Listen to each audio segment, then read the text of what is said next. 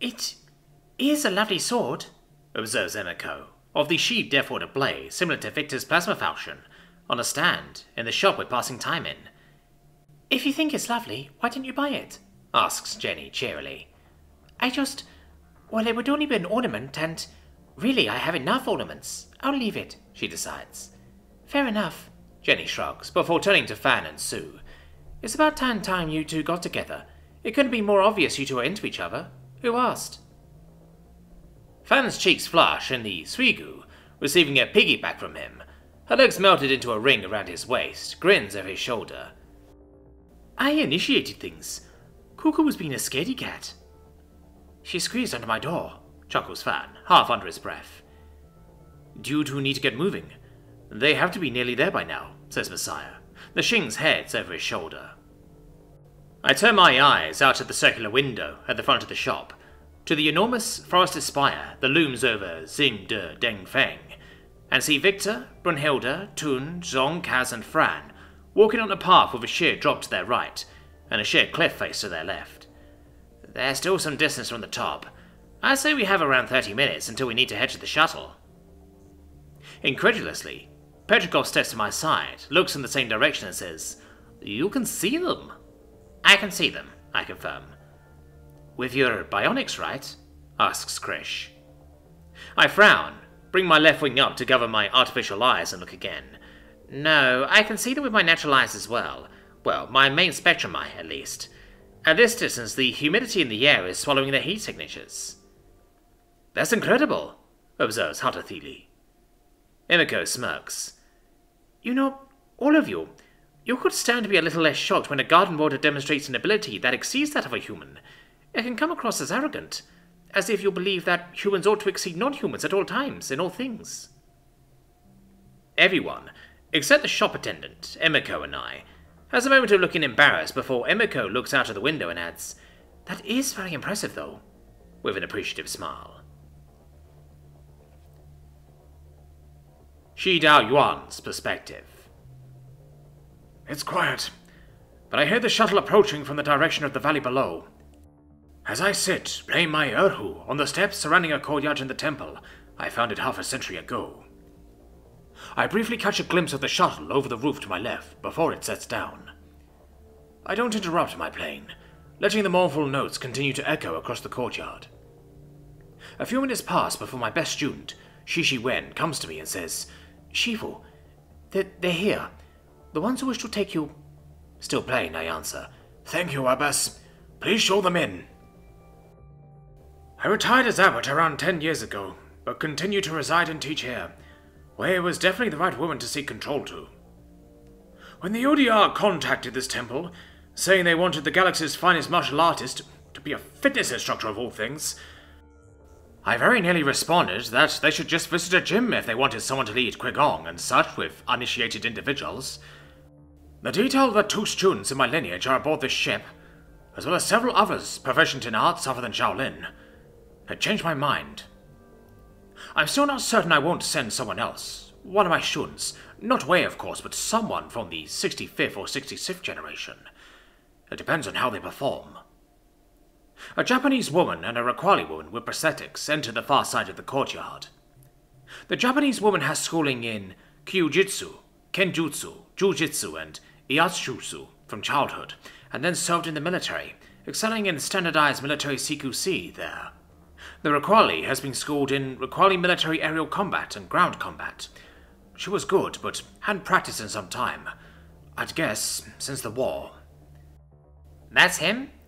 He doesn't look particularly impressive, the Raquali woman asked the Japanese, having correctly determined that I am not wearing a translator and, incorrectly, concluded that I am out of earshot. Don't I? Well, appearances can be deceptive, I answer in fluent Raquali, just loud enough to allow my voice to carry over my plane across the courtyard. The Raquali woman freezes and begins to stammer in embarrassment, but I interrupt. It's all right, ma'am. If you are a prospective student, it will be another matter, but I take no offense at how laughably you've just underestimated me. The 2 women approach me, the Raquali still visibly embarrassed, the Japanese doing a much better job of concealing her embarrassment. The Japanese woman kneels in a dogeza, and Raquali, following her lead, falls on natural and artificial legs beneath her, nestling into the ground. Finishing my tune, I put down my instrument and his bow and take out a translator, adhering it to my temple. Even if I speak both of their first languages, it would make things difficult if only one of them could understand me at a time. So, you have students for me? I addressed the Japanese woman. Yes, Shifu. They're on their way up the mountain now. They should be here shortly. I smile. You don't need to call me Shifu, ma'am. Not unless you wish to become my student yourself, which, I take it, you don't, given your method of arrival. She nods politely. I assume you know how bad it will look if your prospects are on that shuttle, and are now hanging back to make it seem as if they walked up the mountain. Don't think I won't be able to tell, I say with an amused smile. I believe you'll be satisfied by the condition they arrive in, Dai-yuan, nods the Japanese woman. I'm afraid the two of you have me at a disadvantage. Might I ask your names? Emiko Miyazaki, responds the Japanese woman. Takwal, responds the Makwali. A pleasure to make your acquaintance. Shidon-wan, you are already aware, I smile. Just then, into the courtyard, enter two 67th generation Shaolin practitioners, an East African boxer, a Dachshund soldier, a woman whose species I don't recognize, but who's clearly had schooling in historical European martial arts from childhood, and then practiced full-time for some years in a Taoist art, I think Baguo Zhang, and a starborn woman who is an utter cacophony of competing arts, but whose underlying basis, I would say, is Warutteri? They have clearly walked up every one of the 25,158 steps between the town below and this temple. The enormous copperhead Brit and the even more enormous, though wide and deep, rather than tall, orange-haired Neanderthal, will be instantly recognizable as the students of my students' students, even if I didn't know them from both having served as unwitting walking advertisements for Shaolin for 14 and 5 years, respectively. The uptick in interest we got after the British Shaolin status became public knowledge was measurable. Likewise, when the Neanderthal divulged her status in an interview. Most weren't serious, of course, but who's to say how many practitioners there are today as a result of these two? However, as I said, even if they weren't already known to me, I can read my influence in the way they carry themselves. It's always slightly uncanny to see so much of yourself in one you've never met. The Brit, Neanderthal, and Taoist practitioner of undetermined species perform a Bao Quan. The Taoist actually performs too, placing the knuckles of her upper left hand against the palm of her upper right, and reversing the arrangement for her lower arms. In all of my years, this is the first time seeing a multi-armed species perform that respect. The boxer, soldier, and starborn hesitate, before copying the salute. I beckon them forward and gesture for them to take a seat with the two women I was talking to. Shiru Min, Shiru Fang, it's a delight to finally meet you, I address the redheads. The honor is ours, Shifu, responds the Brit, turning his eyes to the ground in respect. Then the Neanderthal nods agreement. The blue-skinned Taoist is looking at me, slightly confused. I know why. You have a question, Bagua Zhang? I smile. Her luminous eyes widen and her cheeks flush a purple color. I'm sorry, Shifu. I meant no disrespect. But you're wondering why I'm not bald, I chuckle. She looks away, abashed. I bring my hand to my long hair, tied into a neat bun at the back of my head, and laugh. When you're the galaxy's finest martial artist, you get a bit of leeway in how you keep your hair.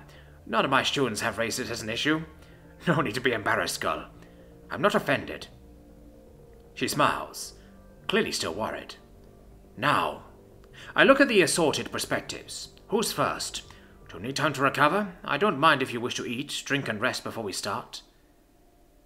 Forgive me for interjecting, but I thought this was a simple assessment. When exactly are you starting? Asked the Makwali woman. The Parme test, Cap. When those already schooled to a high level in Shaolin or other styles want to study under an even higher master, there can be some arrogance carried in. The test is meant to make us humble. We've got to try to strike him, and he'll only dodge and parry, not strike back. If we touch him, he bows down and calls us master. We won't, though. I'll go first. I carried water up the mountain with me, and I know it won't make a difference if I rest or eat, answers the Brit, concealing the roughness of his accent. I understand he thinks he's being respectful, but I shall have to have a talk with him about authenticity. If I'm impressed enough to accept him as a student, that is. He speaks with some humility, though. I can tell it's fresh. He must have had some illusions shattered recently. I don't know why I was expecting tea and a chat, chuckles the Requali. Of course it has to be trial by combat, when deaf old warriors are involved. I smile at her. Tea can be provided, if you wish. We'll have time to chat later. I'll survive without tea, sir, she smiles back wearily. Turning my attention back to the Brit, I begin removing my weighted fan braces and place them down, allowing them to make just enough noise to hint at their mass. As I do so, I shall test you first then, Roming. Then, addressing the others, would all of you be so kind as to watch from the stoa? He and I shall need some space for this. The 5 prospectives and 2 others clear the courtyard and take position together, watching from the covered walkway surrounding the open space. He was right to put himself first. He's definitely not the strongest, that distinction going to the Neanderthal, but he's the one who looks least exhausted from the climb. The blonde starborn, Tashwani's shoulder, and the boxer being a close second, third and fourth. The Neanderthal and blue-skinned Taoist have clearly suffered due to their ancestral lack of stamina. I have to say, I'm impressed that Gartin Mortar was even able to make the climb, let alone keeping pace with this group. Coming down the steps, onto the courtyard, I am struck by the Brit's height. He has to be 18 centimeters taller than average, and 28 centimeters taller than me. He's bulky, too. Not that I'm worried he'll actually manage to hit me, but if I stood still for either him or that the Neanderthal woman, if I let them get a clean strike, there's no doubt they'd seriously hurt me. We bow and he takes an aggressive stance. I take a defensive. Were he less well trained, I would take no stance at all. However, that would be arrogance here. Begin! I announce. He lunges forward with impressive speed. He aims an open palm strike directly at my face. He's almost as fast as me. However, where he has to cover all the distance between himself and me, I only have to move my head out of the way of his strike. Reacting before he even would have landed his blow, he tends to redirect to my new position. My left backhand meets the inside of his wrist, batting his arm harmlessly away. There's no doubt he's earned his black sash, but, well, I would definitely say his skill has suffered from the best part of a decade of not having any appropriately skilled sparring partners. He's regressed somewhat to thinking of Shaolin as an external martial art, lashing out ferociously to try to cause damage. That's true at lower levels, but at higher levels, it becomes internal, focused less on striking and more on avoiding and redirecting. The opposite is true of the Taoist arts, Tajiquan, Bagashang, etc., which start out internal and then, at higher levels, become external, though the highest level of both Buddhist and Taoist arts is recognizing that the distinction of external and internal is meaningless, the same way it is to the uninitiated. My prospective student aims a sweeping kick at my legs. Of course, with his stature, it makes sense that he would favor the northern style. Not like the Neanderthal. She has southern boxer written all over her. Not wishing to remove myself from the ground, I ought to block it with the bottom of my foot rather than jumping it. I'd say he favors a Dao-style sword. A little longer, custom-made, straight-backed. When was the last time you meditated, Ming? I ask, causing his punch to falter, allowing me to dodge it easily. Been a while, he says, while aiming another blow at me, recovering from the falter. I can tell. That won't stand if you're to be my pupil, you'll realize. Yes, Shifu, he says, more focused now. 40 minutes later. The Brit lies gasping on the ground, soaked in sweat and utterly incapable of continuing. He was much better than I thought he'd be, but still wasn't close to passing the test. Done? I ask, standing over him, a pleasant sheen of sweat on me, but not out of breath.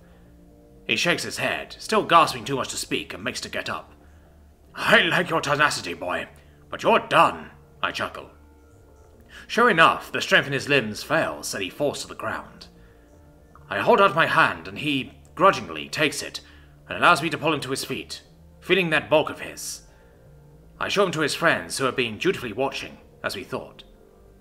I place the knuckles of my right hand against the palm of my left and bow, a gesture he returns before collapsing. I'm still undecided.